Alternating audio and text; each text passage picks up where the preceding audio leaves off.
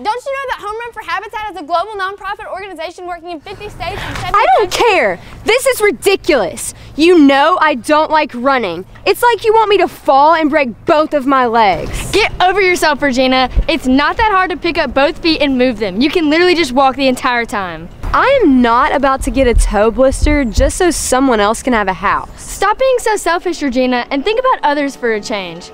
People need decent homes. I realize you live in a huge, gorgeous house and you'll never have to worry about where the money you need will come from.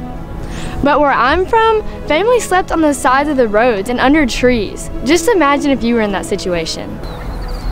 Maybe you're right. Or maybe you should take your stupid home run trophy and shove it up your...